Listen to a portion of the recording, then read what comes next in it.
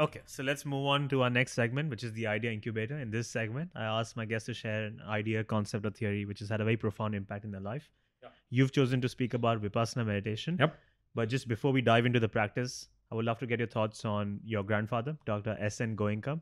He is a recipient of the Padma Bhushan, one of the most renowned teachers of Vipassana meditation in the world. What are some memories of your grandfather that you carry to this day? I think my grandfather was somebody who had a deep, profound impact in my life. The positive lessons we learned from him and through his teachings of Vipassana was something that resonate with me till date. As with the entire family, my cousins and stuff, Vipassana plays a very key role in our lives.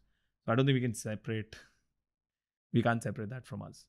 Some of the best memories of growing up with him was just the simplicity with which he approached a lot of the challenges and problems that he saw. When you sat with him, he was able to be with you in the moment. And you felt that. I don't know how else to explain it. There was this vibe of you. You felt he understood. You talked about, whether you talked about when I was growing up about school, whether you talked about when I further grew up about work, or whether you talked to him about theater, or you talked to him about some interests. He had this persona. When he looked at you, you felt like he could see right through your soul. I don't know how else better to explain it, but you felt like he could tell. And he was able that he had this disarming quality of just being able to talk to you at your level that just meant so much more. Some of the best memories was just seeing him do all the work that he was doing and never really realize I saw him as a child growing up all the way till he passed away. And you never realized the profound impact that he had. I don't think I realized the scale, gamut, size of Vipassana and its impact till I did my first course, 16, 17. I don't think I realized the impact. I was like, okay, he does something with meditation. That's about it. But then he goes out, he's on tour, he's out in various parts of the world. This was back in the 80s, 90s when touring was not that common, but he'd be out months in the year. We'd go down to the global centers. Igatpuri was the big one those days. Nowadays, Global Pagoda. You look at it, but you don't really get the sense of this is huge. At least not as a child, you don't. And, the simplest of things. So, I remember when he used to come over as much younger, 6th grade and stuff. So he used to spend, before he went on the Europe or US tours that he used to go on to, he used to stop in Dubai for 2 months. And he got a lot of his work done over here.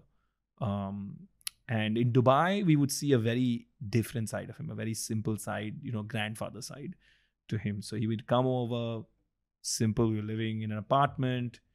And then every morning we'd go for a walk. And those days we used to go to Hyatt Regency. There was a creek in front of Cornish, in front of Hyatt Regency, and we'd go for a walk.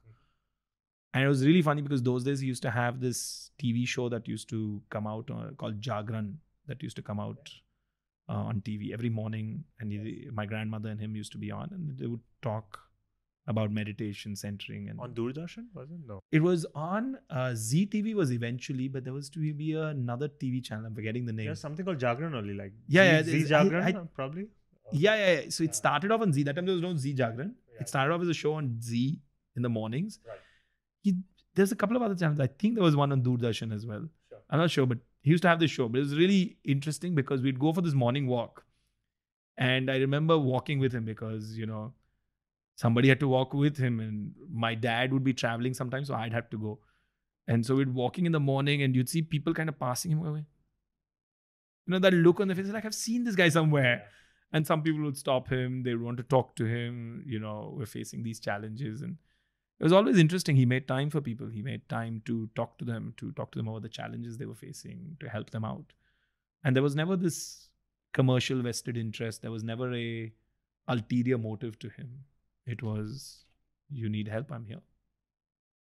And that, I think, had a profound impact on us, all the kids in the family. Well, I've not heard of many people having letters just hidden around the house of the Dalai Lama. Just spring No, cleaning, you it's find cleaning, you find yeah, it. Yeah, you find a letter from the Dalai Lama. This has never happened to me. It was a different experience, right? I mean, I'm like, oh, yeah, that's a Dalai Lama's letter. I find embarrassing things about my like childhood and stuff. You're finding letters. From No, Dalai Lama. we find embarrassing things as well. But we find some of this stuff sometimes. Amazing. You clean up grandfather stuff, some stuff comes out. Yeah, and Bill Clinton. I remember going to watch Bill Clinton when he came to UAE back in 2011, I think, or 2010, and he was giving a speech about the foundation that he runs. And Yes, I was I was just one of the students. So not he came a few times, and he came a couple of times to the American University. He came a few times. Yeah. Very charismatic speaker. Very, think whatever you have about him, but the guy has charisma. Yeah. It's amazing. Like public speaking charisma is just stands out of this world. I met him another time, again in university, was when he had come to launch his book, My Life.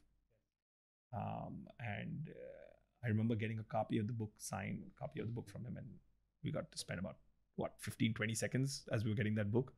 And I told him, my grandfather, and he went, oh yeah, I got that book from your grandfather. Please do say this, say hello to him. And it was an interesting moment, 15, 20 seconds. And I got that book. Yeah. Great. And all the words that he spoke about your grandfather, they all make him sound such a wonderful person, so well respected and loved. I think so. Jack Cornfield had once written about him that in every generation there are few visionary and profound masters who hold high the lamp of dharma to illuminate the world. And I think that's a great. He was very well respected. He never got into politics. Never got into controversy, politics. He avoided it. My grandmother always accompanied him wherever he went. She was also a principal teacher in Vipassana. And he went around the world. He spoke at the United Nations. He spoke at couple of World Economic Forums, and many other trips to various other important places. But always with the view of let's try and get people to move towards happiness through discovering themselves, like see things as they are. And that was the principal goal of Vipassana. Just meditate, see who you are. You just want to be a better human being. No religious angle to it. You can follow whatever religion you want. Just be a good human being.